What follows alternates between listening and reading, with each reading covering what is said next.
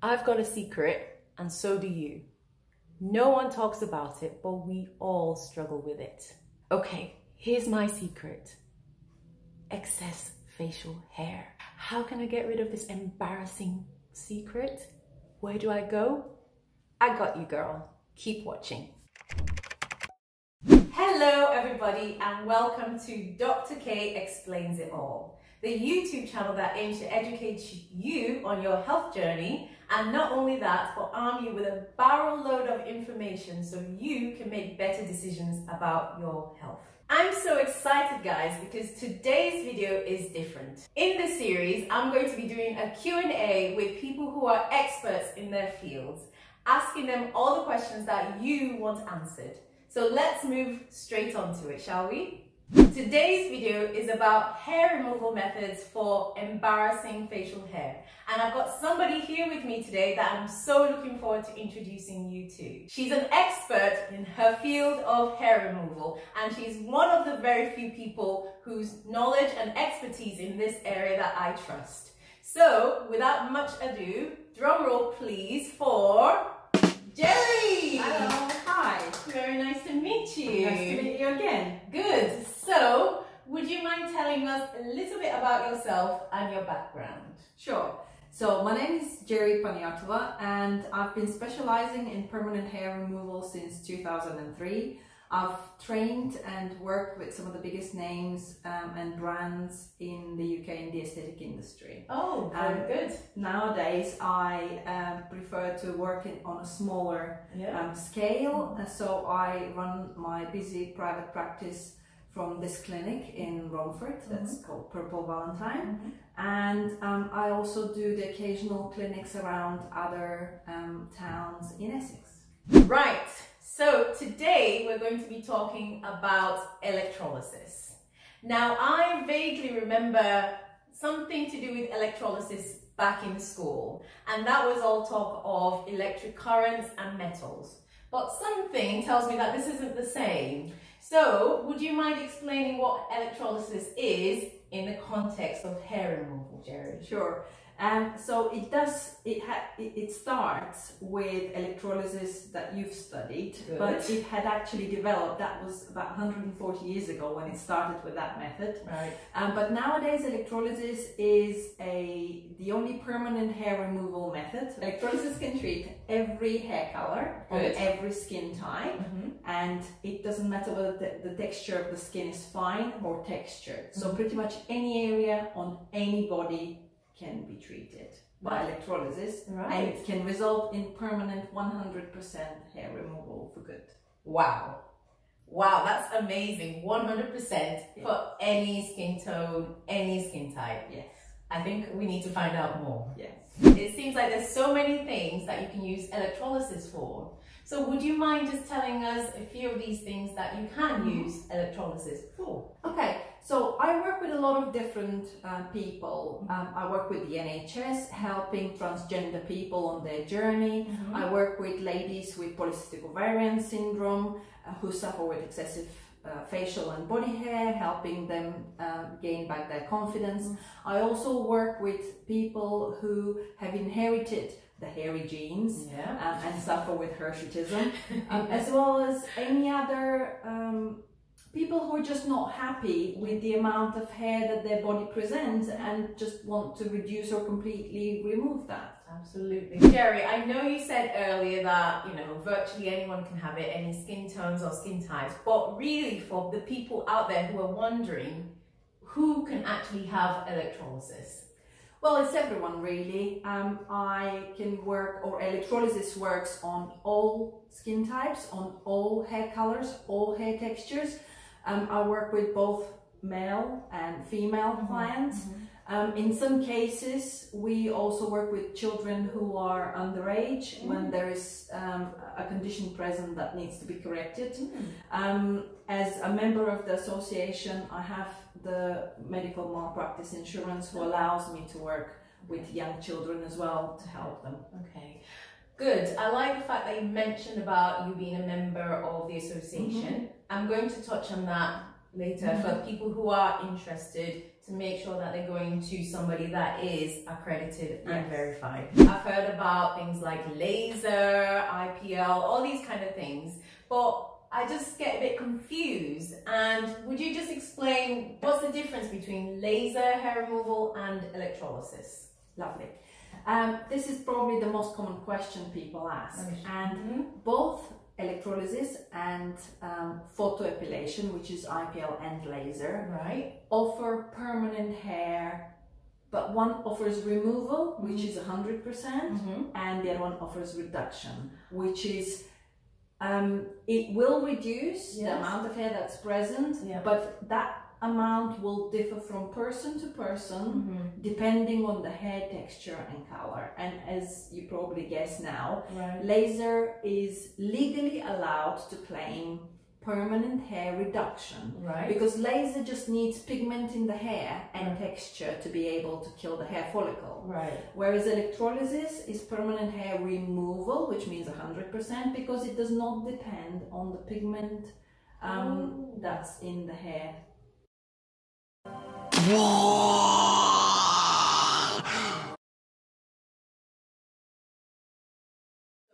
What you were saying really is that electrolysis is the method for 100% removal, whereas laser is about reduction. Yes. Interesting. I didn't know that, guys. So, having decided as somebody that's interested in going forward with electrolysis, what's the next step, Geri? Well, really, the next step should be doing your research on who you would like to have a consultation with. Maybe I always strongly advise people to locate a few different professionals in their area, someone that they will find it relatively easy to get to, and have a few different consultations. Shop around. Very important. Shop around. And that way you will find the person that you feel most comfortable with. You should get a consultation and a test patch with each professional that you meet, and judge afterwards how your skin will be after the test patch, what you've been told, and compare with the research and the reading you've done online to decide who you want to start your treatment with, because electrolysis is a commitment. It's about a year and a half long process, and it's very important that you've built the trust with the professional you'll be working with. As a professional, you would want your client to know what will be coming after that, so that you can maintain the trust, because the first 3-4 months at least are all about the trust. The patient will have to trust the professional completely before they start seeing the results, and it does take that long in the beginning to start seeing the result. Okay, so it's not that immediate results are guaranteed. Yes, so this comes from the fact that hair grows in cycles. So our body is very clever. It doesn't grow all the hair at the same time. It's a little bit like a 24-hour shop. You know, you have an early shift, day shift, evening shift, and night shift. With us is over the months. But you know, what's present at this point, if the electrologist treats it, then the next shift's gonna kick in a few weeks or a month's time. So they need to treat that cycle as well, and so on until you run out of cycles of hair. So this is why a number of treatments are required to address all the cycles that grow in that area. So the main things really is, you know, be diligent and do your research. Make sure to kind of compare with a few different electrologists. Make sure you do have a test patch and you're comfortable with that person and have a rapport with that person, and be aware that you are in this for the time commitment. Yes. Exactly. And you're saying up to, you know, like a year or? Well, people who suffer with really severe hormonal imbalances or transgender people are the ones who are in it for the longer period of time, but normally most people will be pretty much done by 12 to 18 months. That's if they commit to the treatment plan. Now, if you need an hour every 2 weeks, say, but you only commit 15 minutes every 2 weeks, Right. that will of course lengthen the period Right. of time in which you will see the results. Right. So now, having done all of that, I'm now coming through for my first appointment. So Geri, would you mind just talking me through what's going to happen?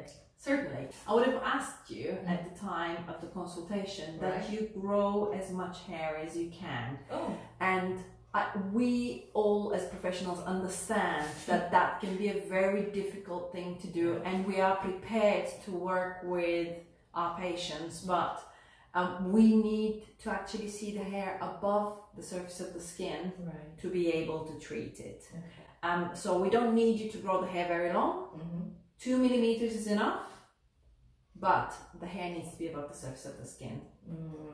We also ask you to not have had any aesthetic treatments like peels or other laser treatments, Right. or any sun exposure Okay. for at least a week or 2 weeks before Right. your appointment. Okay. Okay.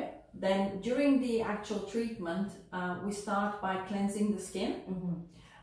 Looking at the hair and choosing the size of probe that we will use. So we use tiny probes which are pre-sterilized and are just single use, which we insert into the hair follicle. Yeah. So if we look at this little model here, There we go. Yeah. the hair follicles already existing opening in the skin. The hair tells us where exactly it is. What we do is just drop a probe inside it, tiny little metal filament that there's no piercing of the skin, so you will not feel that. And then once we're at the right place, we release a very short electric pulse. Now, as soon as I say electric pulse, people think they're gonna act like on the cartoon. Yeah, exactly. No, that's not gonna happen. There's no actually electricity running through the person's body with thermolysis, let's say. What happens is where the probe touches the skin that's immediately surrounding it will get hot. It heats up very quickly. Now, with new technologies that we have nowadays, we're able to deliver that in 1/10 of a second, which means it will be over before your brain catches it. Good. So very comfortable treatment, very different to 20 years ago. Oh gosh. Very little skin redness after the treatment. Very comfortable. Right. Okay. So once we're in there and we release the pulse, hopefully our aim is for this pulse to have completely heated up the hair follicle, Right. which then releases the hair. And this is now the most important thing you need to remember.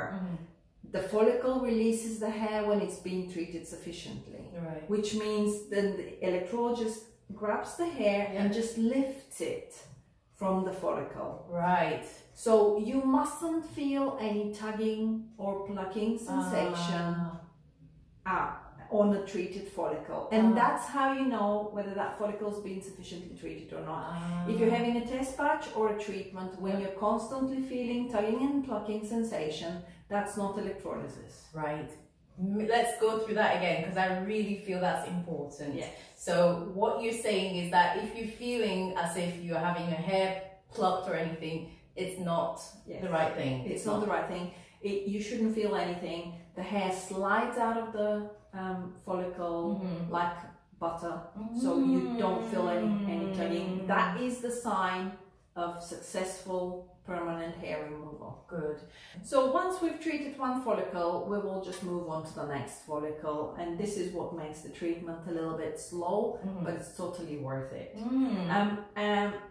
Most of the time we will have managed to clear all the hairs that we see on the skin, or we'll do just as much as the time allows us. And after the treatment we will apply some cooling, it could be witch hazel or aloe vera or tea tree lotion, solutions that will help your skin cool down and heal faster, and will protect your skin on the way home from the salon. Okay, so all in all, a typical appointment would be how long? Just as a rough It can really vary. So let's say if we're treating a menopausal lady who has just a few bristly hairs on the edge of her chin and on the edge of her lips, 15-minute appointment will be sufficient usually to clear that. But because we're treating hair by hair, the length of time that is required will depend on how much hair there is, how big the patches of hair are, and we can work with transgender clients. For example, I work sometimes 3, 4, 5 hours. Right. But then again, you know, Different scenario. it's a very different scenario. Yes. As with most things, there are some risks and side effects to be aware of. Would you mind just quickly just explaining a few of these, and also how to minimize that with good aftercare? Electrolysis is a skill. Most importantly, if you find the right electrologist, this is the best way to minimize risks and side effects. Follow before and after care religiously, and you won't have any problems. Good. But after the treatment, normal appearance of the skin is redness and puffiness. Depending on how long we've worked in an area, that will differ. Some people get quite a bit of swelling. It's normal. That's why the first 24 hours to 48 hours, sometimes after electrolysis, is the time when you need to keep the skin cool, clean, dry, which means no exercise, no swimming, nothing that will make you hot and sweaty, like hot showers, hot baths, steam sauna, anything like that. Avoid any application of makeup, again, just for the initial period of time, 24 to 48 hours. So that's no makeup, no perfume products or any products that can be harsh on the skin, that have very active ingredients. That also means facials, exfoliations, scrubbing does not belong in that first 48-hour period after treatment. It just allows the skin to cool down and relax after the treatment. And fingers, avoid touching the area. I know it's very tempting to feel the smoothness of it. I'm one but like that. Yes, allow the skin to close up and then you can touch. But in the beginning, no touching. Sun exposure. I know darker skinned people think that they have magic powers. We do. Superpowers against the sun. We do. It's called melanin. Yes. But I'm gonna defer to this. Yes. The our skins are very clever. When there is a micro wound or healing process in the skin and there's UV light, the skin has sensors and catches that and says, right, I need to protect myself from this, so I'm just gonna put all this pigment above the healing site, make my little parasol of pigmentation, and that's how we end up with darker spots where we have healing processes taken. They're temporary, they're going to go away, that's the good news, but it's, it could be avoided. Absolutely. So although we have the melanin, and people of all skin tones do have melanin, it's just the concentration and the speed at which it rises to the surface that differs. But again, making sure that you follow the aftercare means that you don't have to deal with these problems. So I guess for a lot of people wondering out there, Geri, how do you go about finding a good electrologist? Well, in the UK, we're very lucky to have the professional association, which is called the British Institute and Association of Electrolysis. And they have a very useful website with a directory. And you can just enter your postcode and it will bring out suggestions of electrologists that are around your postcode. You can also go online and just look up beauty places around. But with electrolysis, you really want to look for a specialist who does that exclusively and doesn't do everything. Not that it's not possible to have a beauty therapist doing a pretty decent job as an electrologist, but you're more likely to find an electrologist specialist to do the best job on your face.